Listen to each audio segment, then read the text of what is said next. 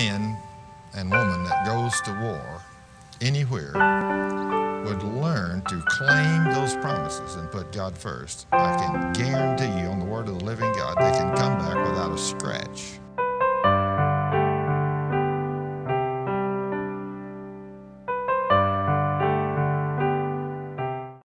Last week we talked about Hebrews 11 and what faith is and how awesome people can do things by faith.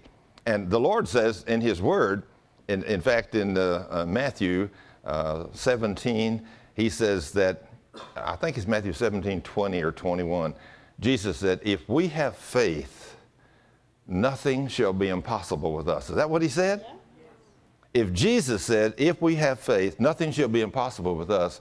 And Jesus said unto them, because of your unbelief. In other words, Lord, why could we not heal this little boy? And Jesus said, because of your unbelief. For verily I say unto you, if you have faith as a grain of mustard seed, you shall say unto this mountain, remove hence to yonder place, and it shall remove, and nothing shall be impossible unto you. Now, is that a pretty awesome statement from the King? Amen. Now, see, if we walk in faith, you don't have to worry about keeping food at home. If you walk in faith like He walked in faith, He took a couple of fish and a couple of little loaves of bread and fed thousands, didn't He? And then had multitudes of baskets full of scraps left over. So there's no limit if you learn to walk in faith. You don't have to do any of this stuff if you can learn to walk in faith. But I don't know anybody knows how to do that. I hardly ever see anybody that can walk in real faith. You know that? You know, I mean, we're programmed to walk in sense knowledge faith. Do you know what sense knowledge faith is? That's right. That's exactly right. The flesh, you have to see it. You know, I believe it because I see it. Yeah, I believe, you know, that this building is here because I see this building is here. Now then, if you were somewhere else and I told you, I said, well, I've got a church out there. And you say, oh, you do? Yeah, I've got a nice little church out here. It's out here between Justin and Argyle. And you say, you really have a church? Yes, I have a church. Now, you have to believe that by revelation from me because you ain't been here and seen it yet. You know, once you see it, then it's no big deal. You know it's there for sure, don't you?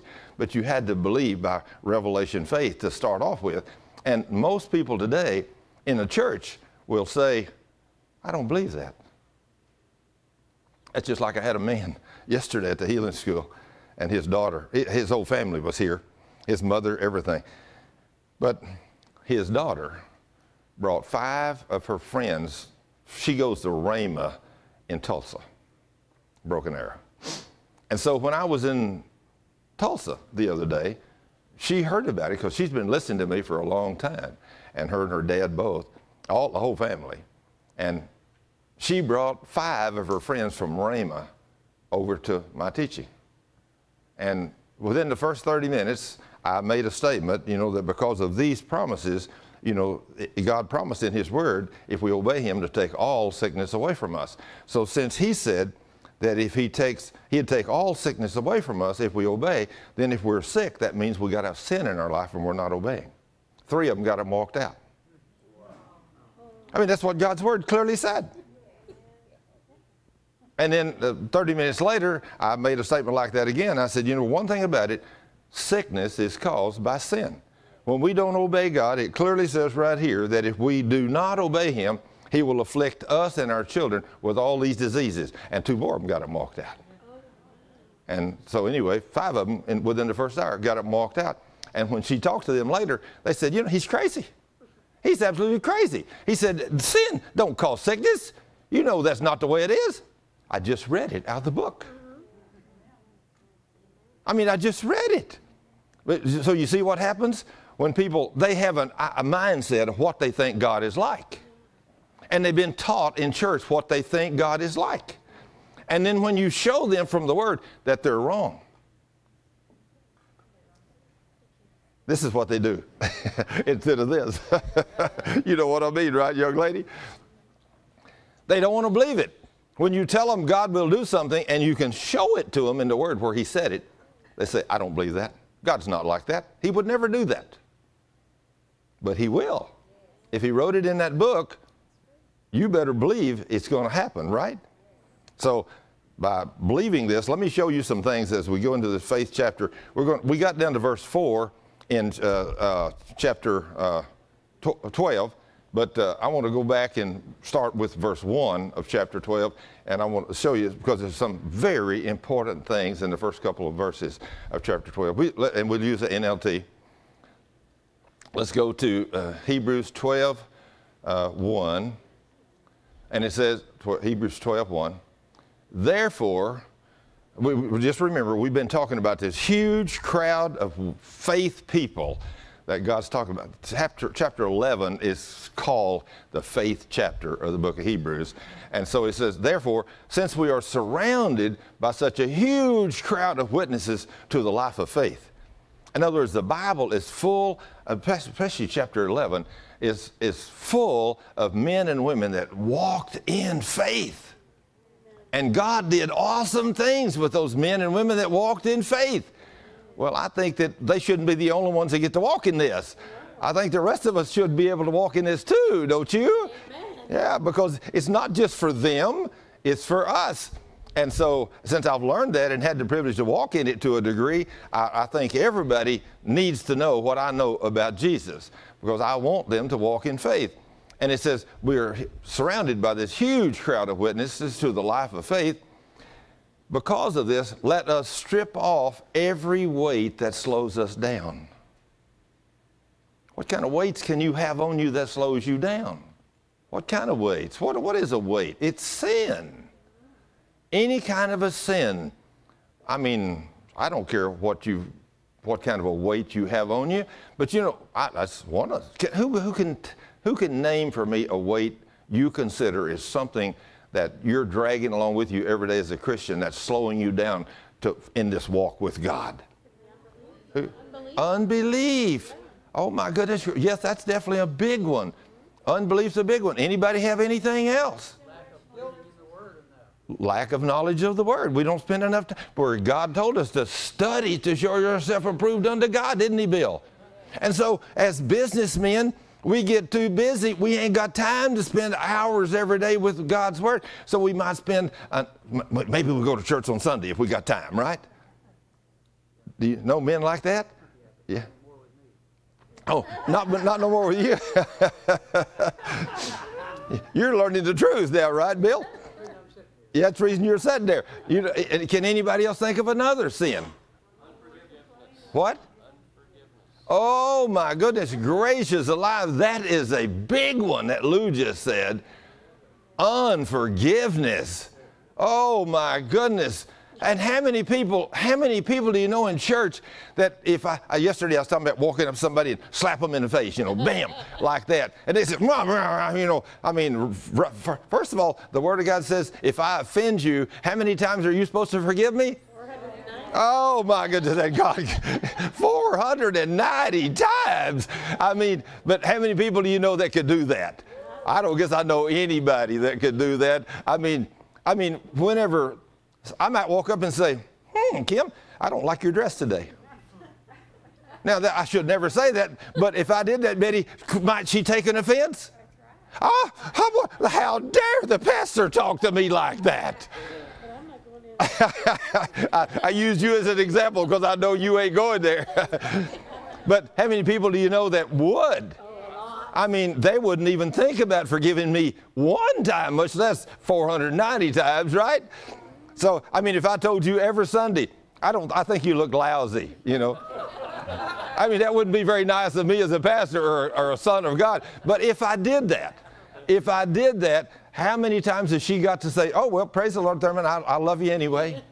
Yeah. Every time. Every time. Every time. Because now, if you do not, if you take an offense, I mean, I don't care what anybody says to you, if you take an offense, that's going to slow you down in your walk with God.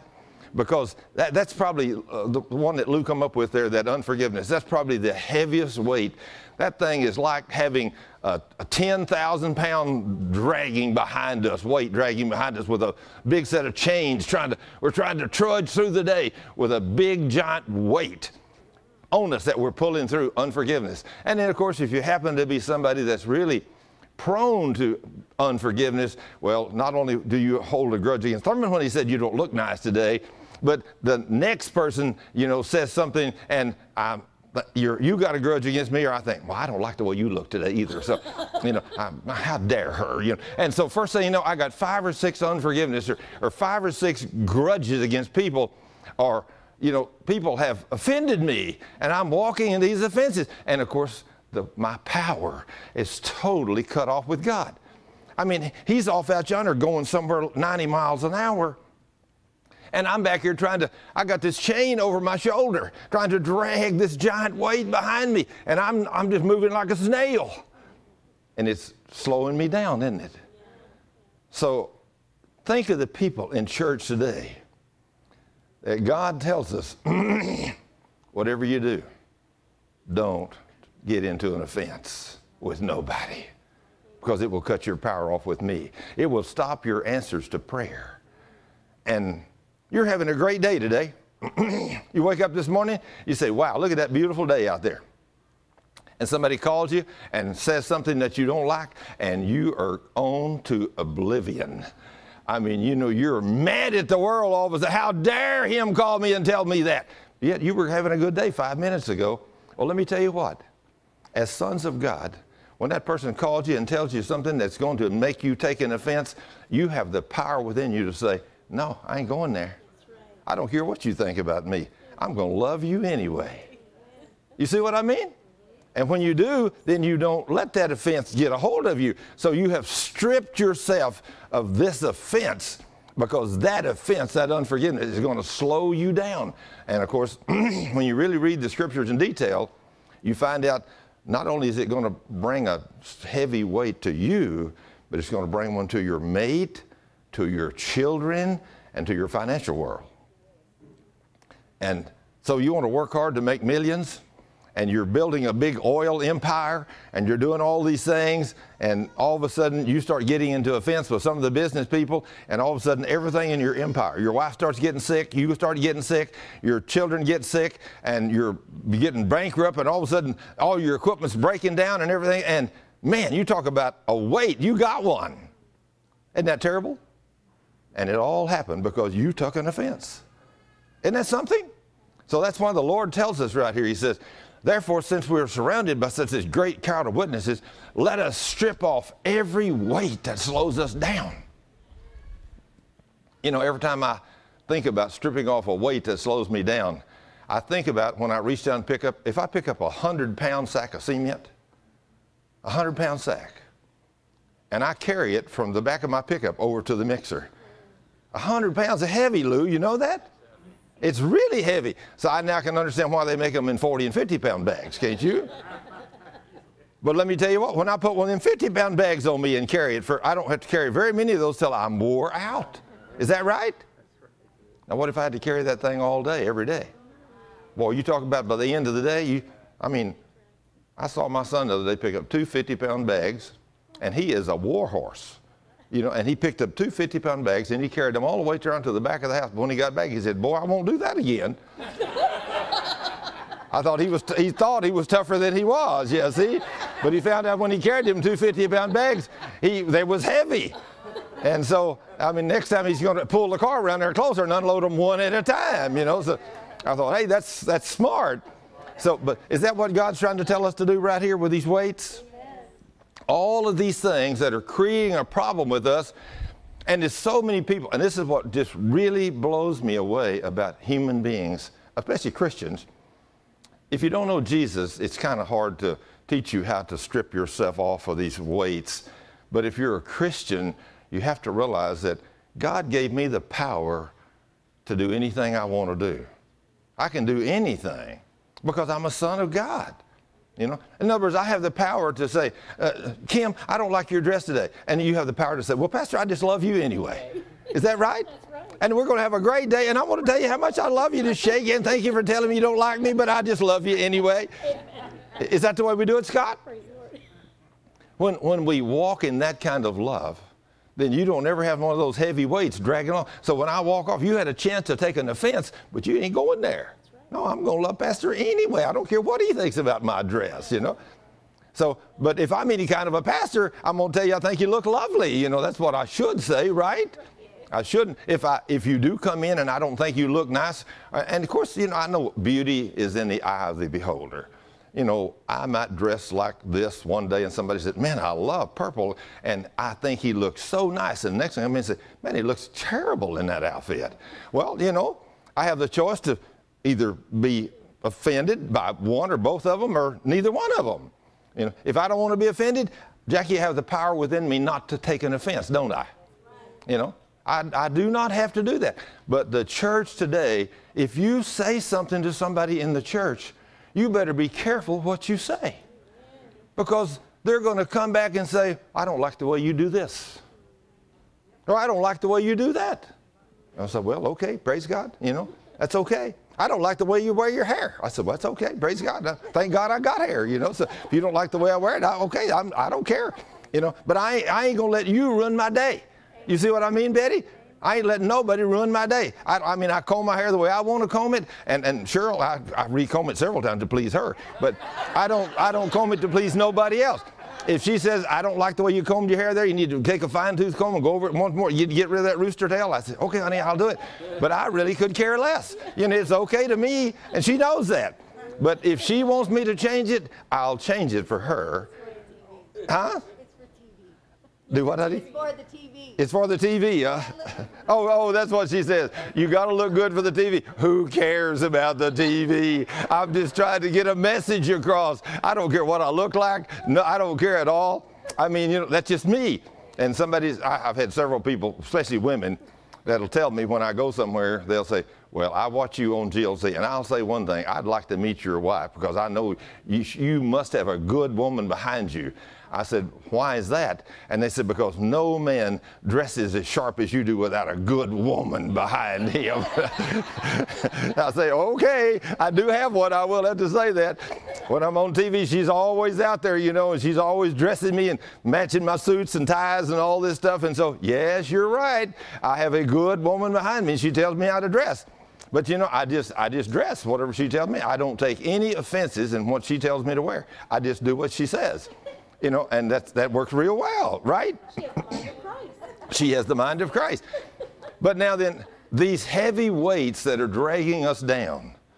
I mean, how many men and women, think about mother-in-laws and father-in-laws and son-in-laws and daughter-in-laws and everything, and mother-in-law comes over one day and tells them, you know, you're not doing your child right here, you know, but Mom, you know, I'm doing the best I can. Well, listen to me, I've already raised all of you kids, so, you know, you listen to me, and I think you ought to do it this way. Well, if you do that very many times, your daughter-in-law is not going to invite you back over very often because she don't want to hear that. She wants to raise her own children. I remember one time when Betty and Amanda were having a little discussion like this, and Betty was trying to tell Amanda something, and actually, no, I'll take it back. Amanda was trying to tell Mama. She said, now, Mama, I'm going out and leave my baby with you. Now, this is what I want you to do. And so Mom's sitting there listening to this, and finally she says, now, Mom, be sure and do it like this. And she said, well, honey, I raised you and Tim. Don't you think I know how to raise a child? But, you know, she hadn't thought about that. You know, Amanda hadn't thought about that. Mom, this is my child, my daughter, and you don't know how to raise my baby. And so, but, you know, they both had a good chance there to take an offense, but didn't either one of them take one. You know, they just went on about their way. But how many times do we know that these kind of things happen between Christians? What really gets me is between a husband and a wife. When a husband and wife stands here before me and Cheryl, when I say, how are y'all getting along? First of all, how long have you been married? You're sick or afflicted or whatever. The kids is all messed up and everything else. And I said, well, how long have you been married? 5 years, 10 years, 30 years, whatever. I said, how y'all getting along? We're not. I said, you want to know what? I thought you both told me you were Christians. Well, we are. Well, I said, if you're Christians, then get along. Is that right?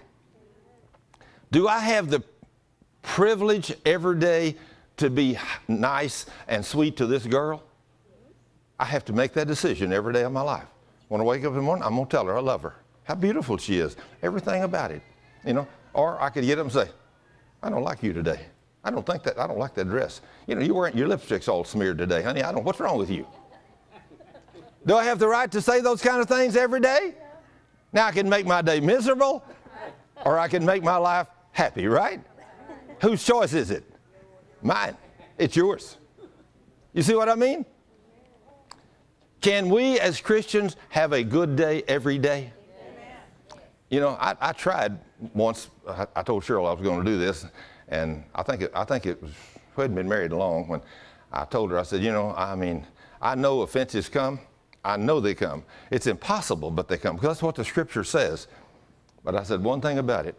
I think I figured out how to never receive an offense again. She said, how's that? I said, never expect anything from anybody. I found out I couldn't do that. I expect things from people. You know what I mean? You know? And so I thought about yesterday. You know, yesterday we had a great day. We had 130 people here, something like this. And I mean, at the intermission, people were taking CDs and everything's like crazy. And not really that I was expecting it, but since Charlie started working for me and doing all this, I didn't even have to ask him. I didn't. Yesterday, he's just in there getting CDs and just started filling up the things. And I thought, wow, look at that. Look at that guy. He is filling up all my stuff. He's keeping everything full. I didn't even have to tell him nothing, huh?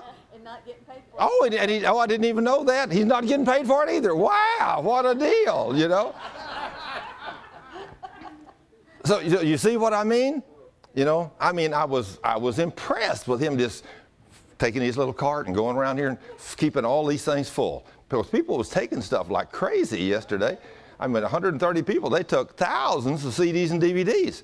But he kept it full, you know. And so I just praise the Lord that, you know, now then that he's done that, see, from now on I'll expect that, see. You know, you see where I'm coming from?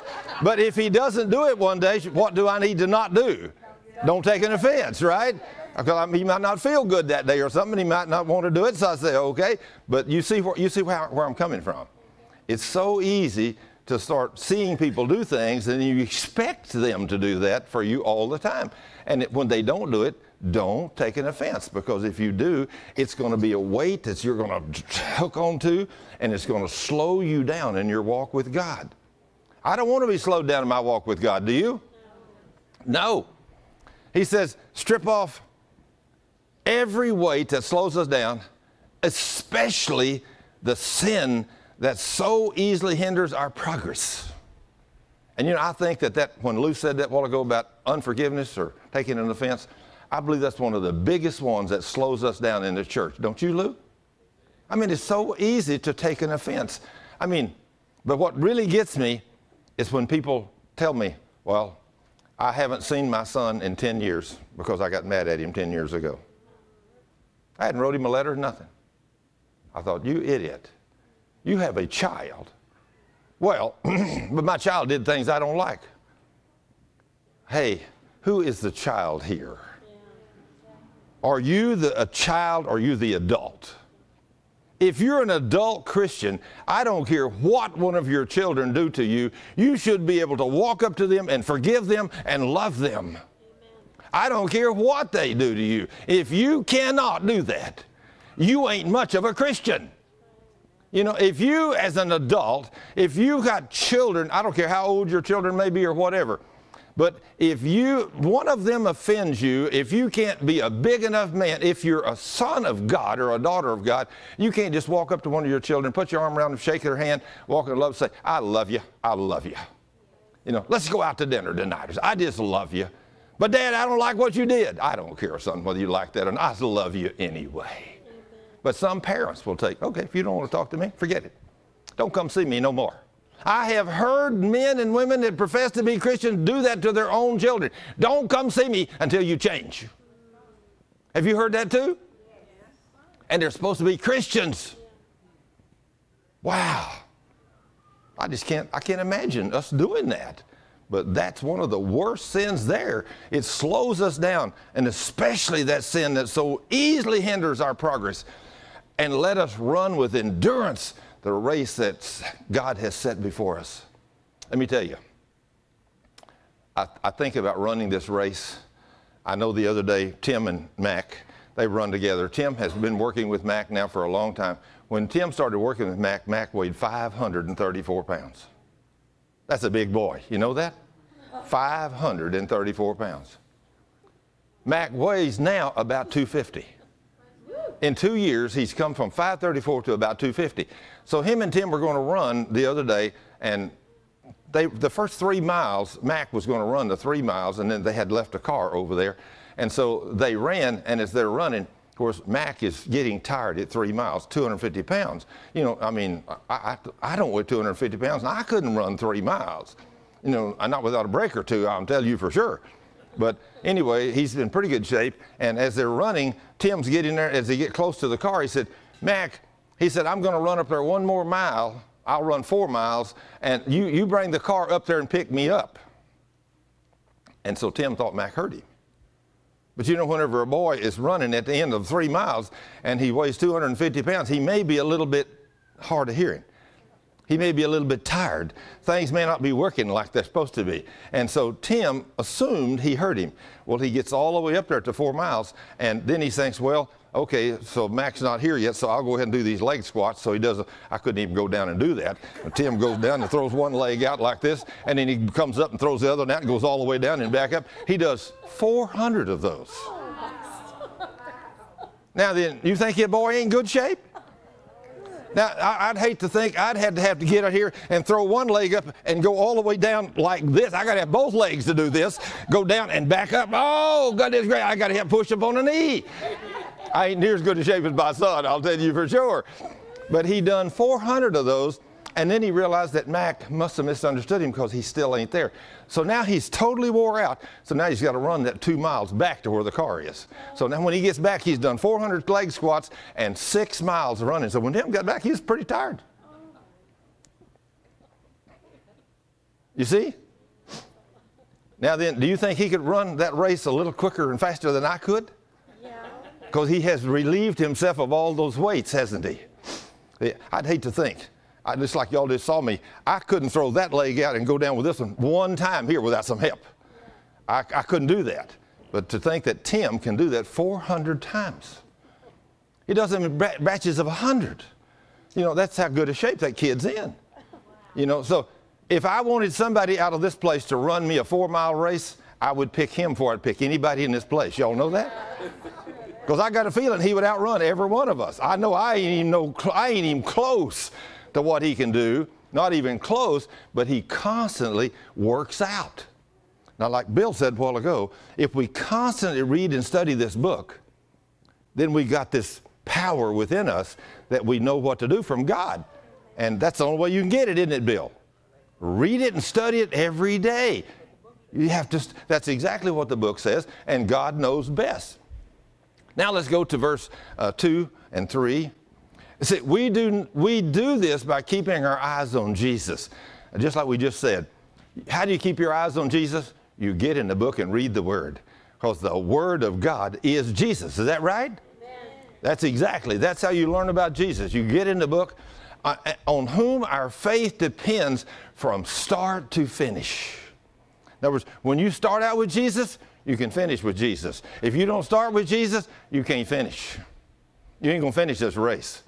You know, the other night I was listening to Joni on TV, and she had a guy on there.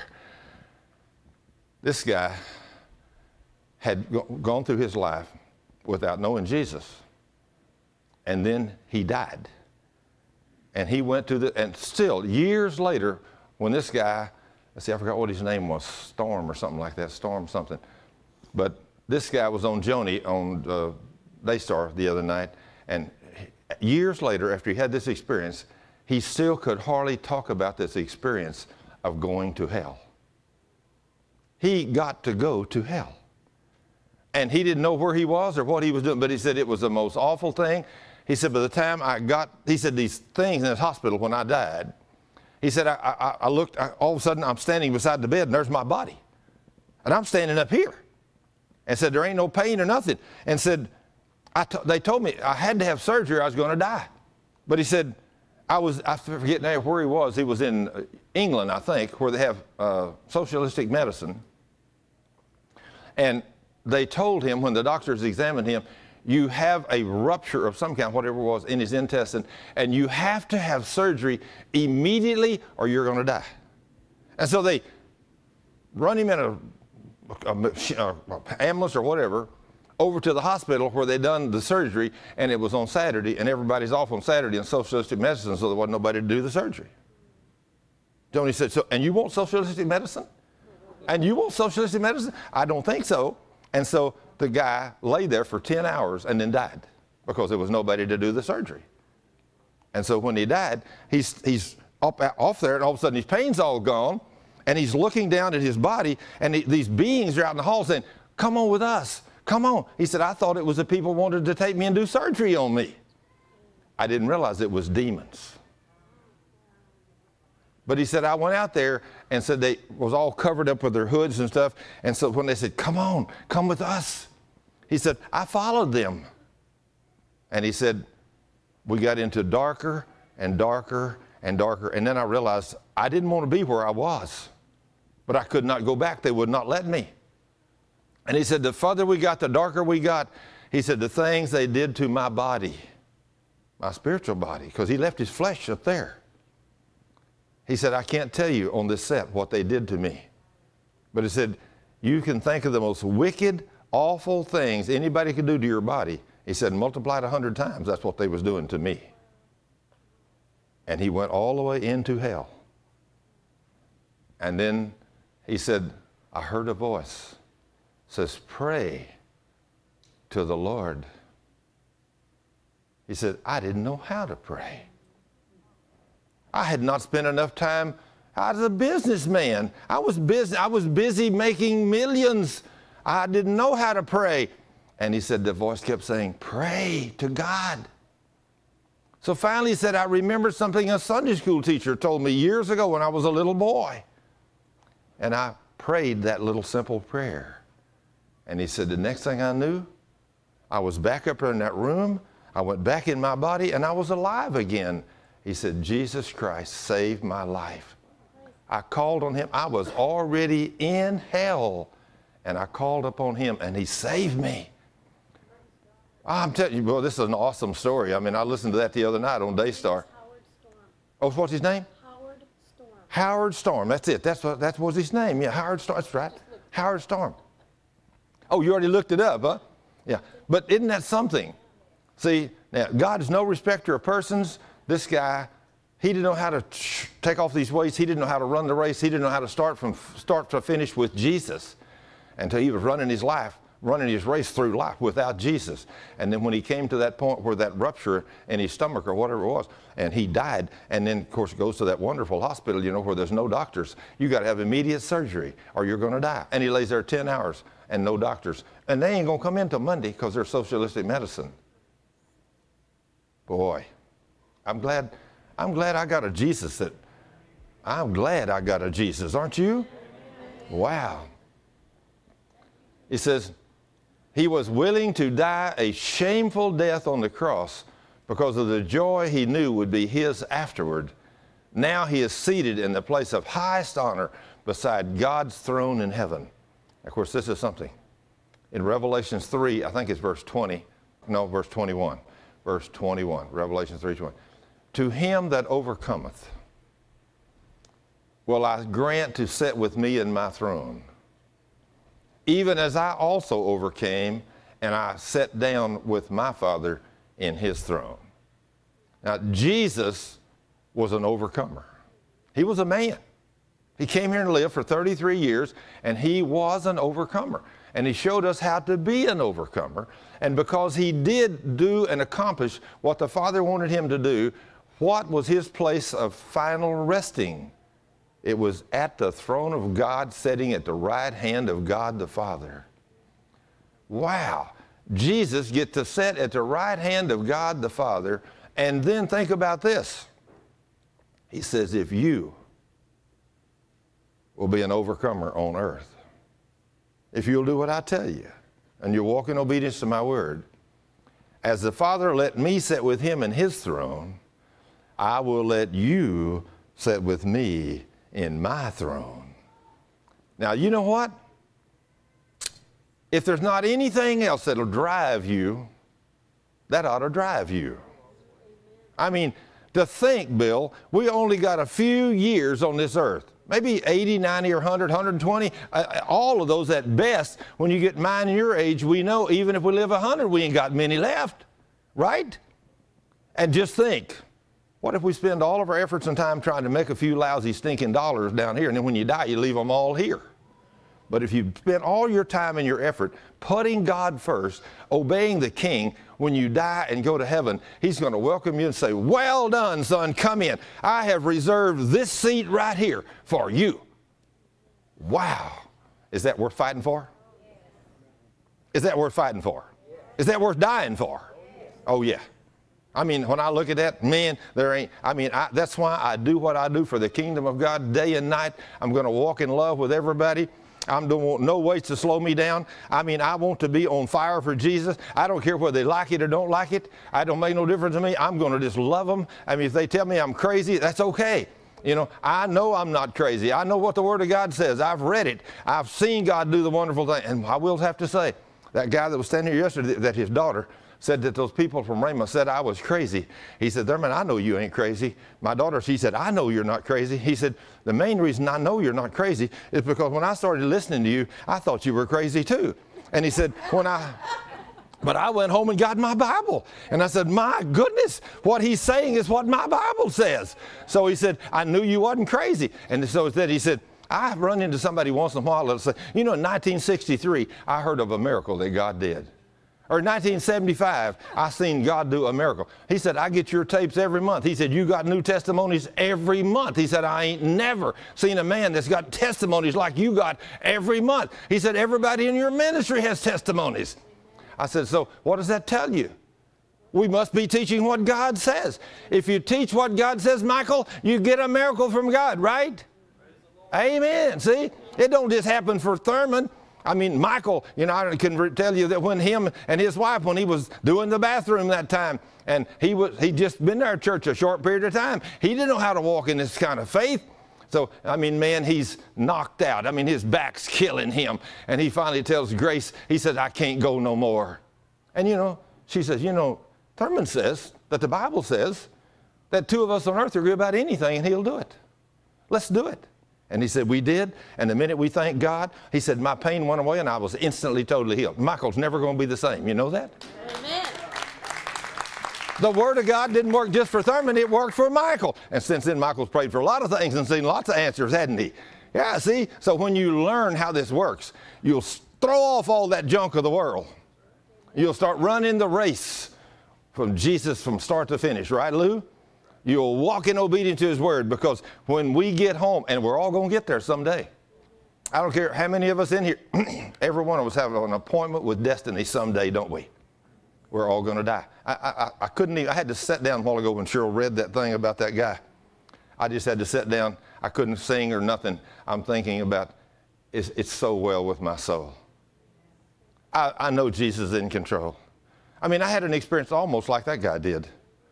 You know, I almost been through the same thing. He lost all of his daughters at one time. I lost almost all of my female family at the same time.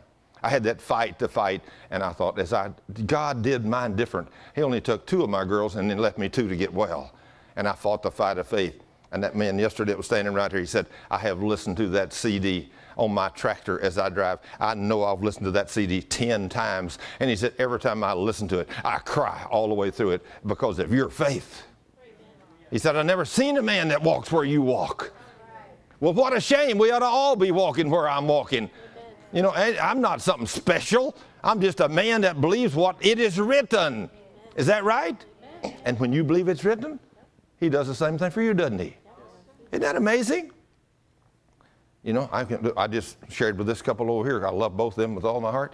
When their son went to Afghanistan, we prayed for that boy. Didn't we? Yeah, we prayed that boy gets back safe, and he's been over there twice and he's back now, right? I mean, prayer changes things, doesn't it? Yes, we walk in obedience to God's Word. I mean, I wouldn't think about not praying for somebody, especially if I had a son going to Afghanistan. You know, I would be praying, because I know what happens when you pray. You know, I see it all the time. I pray for people all the time and see God do awesome things. But just look at that. To him that overcomes. He didn't put your name in there, did He? He says, to him or her that overcomes will I grant to sit with me in my throne, even as I also overcame and I am set down with my Father in his throne. That's what's available. And most people in the church don't even know that's written. They've never read it. So they're not driven to serve Jesus. If God's lucky, they go to church on Christmas and Easter. So many people that call themselves Christians, they don't go into God's house on a regular basis. They're not really serving God. But boy, when you really serve him and put him first, he will bless everything you put your hands to. Won't he, Richard? Yes, he's an awesome guy. Okay, let's go to go back to Hebrews 12, 3 and 4. Hebrews 12, 3 and 4. Think about all he endured when sinful people did such terrible things to him so that you don't become weary and give up. I think every time I read that, I think about this girl that I'd led to Jesus. She was a Catholic girl. I led her to Jesus, and then she had 2 bad knees, and she was in my office one day, and I prayed for her, and the Lord healed both of her knees and everything, and it just totally lit her fire for Jesus. Now she's come from a dead Catholic to an on fire or something. I don't know, I think non-denominational or whatever she was. But she was on fire for Jesus because the Lord had healed both of her knees, took away all her pain and saved her and everything else. And then, of course, she has a husband that's a Southern Baptist, that's a CEO for McDonald's. You know, he was a big boy. You know, he was into big chips and everything else. And she's trying to tell him, honey, let's go to church. Why? He said, I go to church when I have time. No, honey, I mean, God, he's much more than what you know. Oh, yeah, sure, woman, shut up, don't tell me this stuff.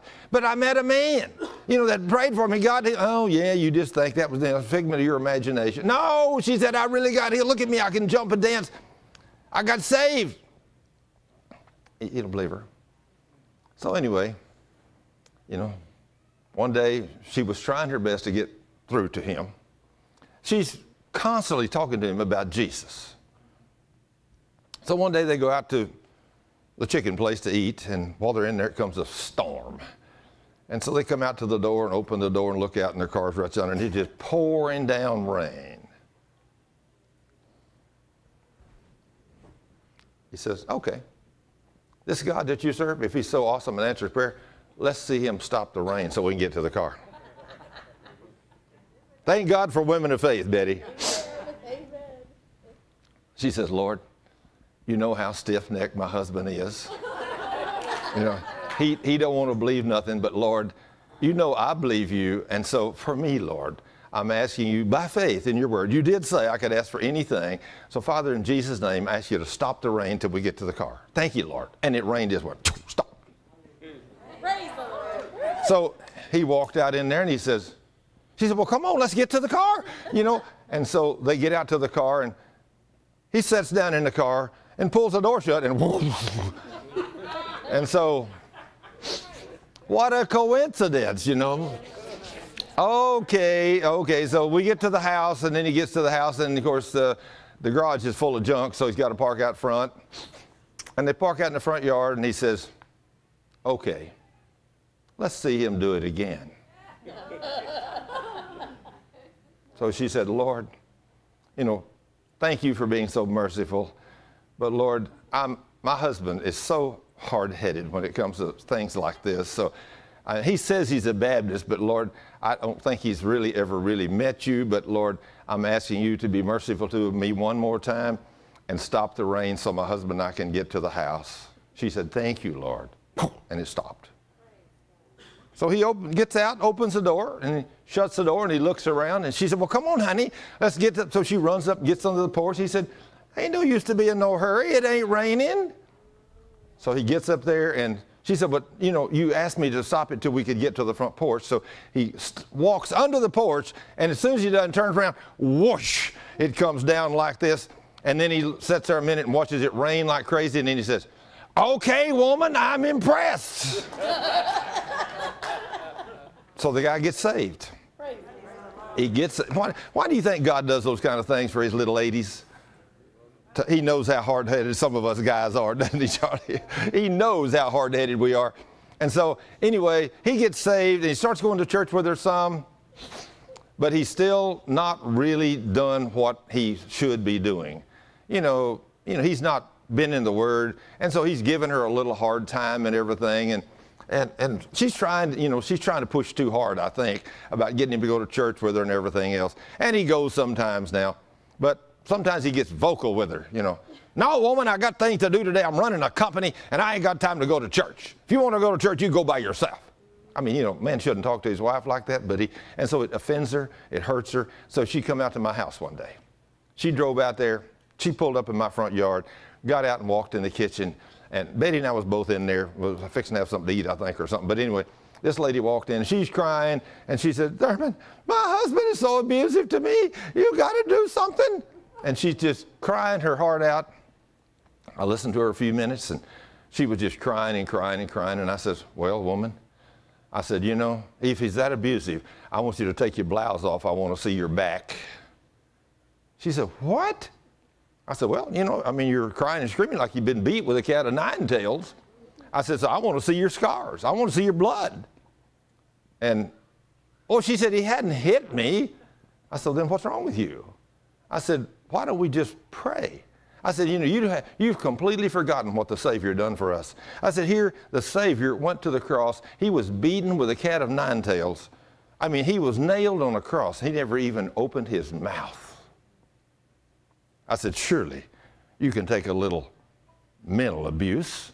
You don't have to have physical abuse, and he's not even hit you. So that's not a big deal, right? I said, so woman, get over it. Get over it. I said, we'll go to the throne of grace and we'll pray for that guy. I said, we can go to the throne of grace. That's the way we get it done. So I said, but you have to remember what Jesus did for us. But we want to take one little bitty tiny something and we want to take an offense and we get all upset at everybody. And then that slows us down, drags us down.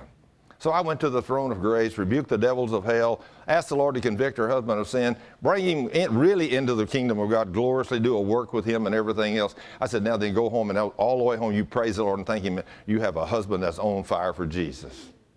And next time I saw her and her husband were both on fire for Jesus. They'd started their own business together. They were going to church every Sunday, and she was so happy with her husband she could hardly stand it.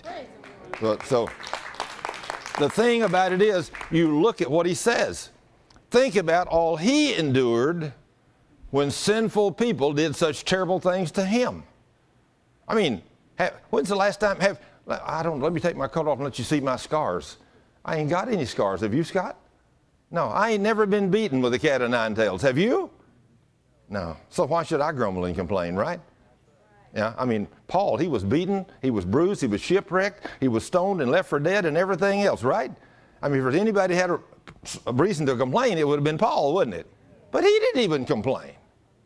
So I think, wow, we're a bunch of wimps. So you don't become weary and give up. After all, you have not yet given your lives in your struggle against sin. Obviously, I have not given my life in my struggle against sin because I'm still standing here, right? And obviously, each one of you have not been beaten to that point. In fact, I'm going to tell you, probably, I don't know. If you've ever had a cat of nine tails hit across your back one time, would you hold your hand up? Nobody's ever been hit with a cat of nine tails, not one time. Well, I'm grateful, aren't you? I don't want to be, but thank Jesus, they beat him and beat him and beat him and beat him. And if you've seen The Passion, how many of y'all seen The Passion? Wow, wasn't that awful? I mean, that was awful, what they did to Jesus in that movie. And it was awful. But now, Cheryl and I was watching the behind the scenes of that one night that they made, and the guy that was writing that said that shield they had on his body, the guy thought they had already put that on him, and the guy hit him with that, and the shield wasn't there. Boy, he said, you talk about hurt. That hurt. I bet he still got scars from that today. So, wow. Verse 5 and 6. And have you entirely forgotten the encouraging words God spoke to you, his children? He said, my child, Don't ignore it when the Lord disciplines you, and don't be discouraged when he corrects you. What? What? Look at this. My child, don't ignore it when the Lord disciplines you. Why? You think God would discipline us? Well, let's see what he says here. For the Lord disciplines those he... Oh, so if you ain't never had a discipline of no kind from God, guess what? You don't belong to him. You don't belong. That'd just be just like me. I used to discipline Tim and Amanda. But you know, I don't never discipline Scott's babies over here when they come to my house because they ain't mine. They're his. And he disciplines them. You see what I mean?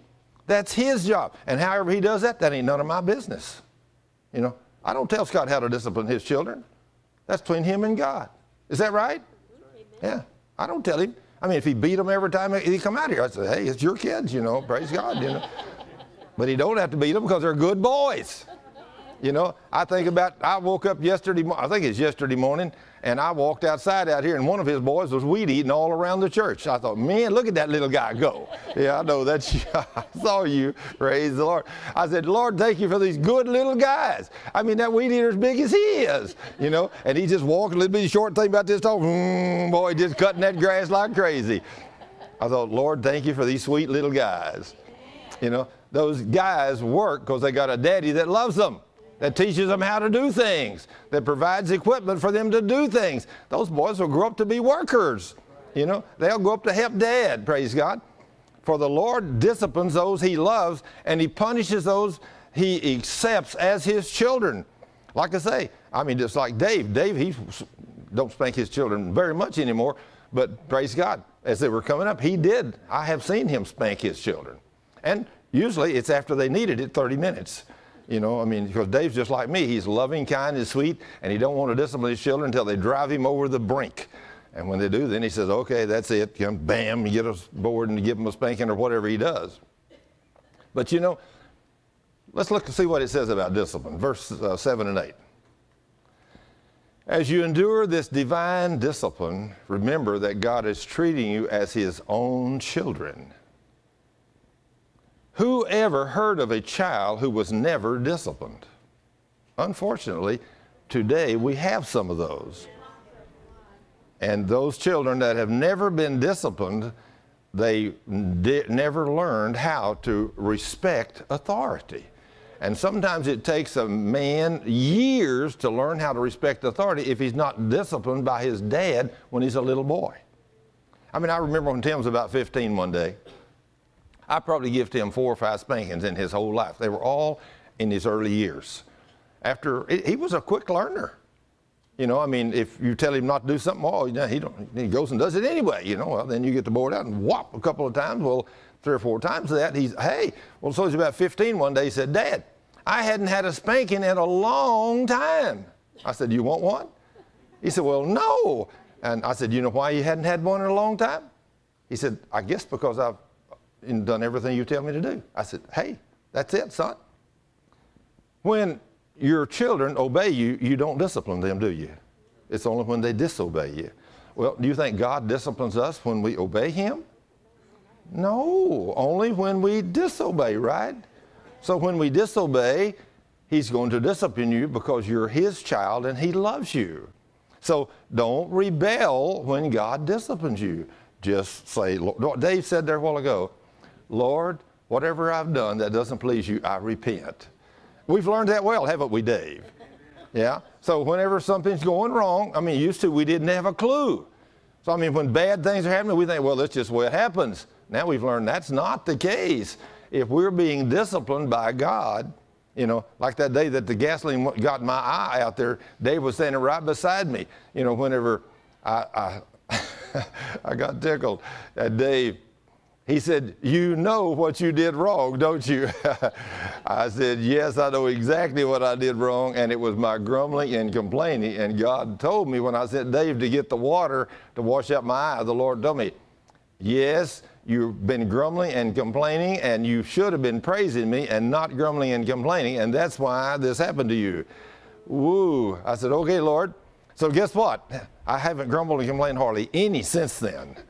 I have learned my lesson the hard way. God put that gasoline in my eye. Let me tell you, that did hurt. So, and he told me, he said, you know, I'm tired of your grumbling and complaining. He said, that's why it happened to you. Well, it's kind of like the day I was out grumbling lightly when we were putting the bathtub in the house. We took the windows out to put the bathtub in the house, and we got the windows all back in, and I'm putting the last screw back in the window. And Dave's right there with me. And I'm leaning over on the drill, put the drill up there, and I said, if I only had a normal woman. My wife wants a bigger bathtub than a normal one. If I only had a normal woman, she'd use a normal bathtub, I wouldn't have to pull this window out. And I hit that drill and went forward, and that drill turned sideways, and that screw in my head hit that screw and ripped my eye open right there. Dave looked down, he said, you know what you did, don't you? See, Dave's got really smart about this kind of stuff, see? But he didn't have to tell me. I knew also what I had done.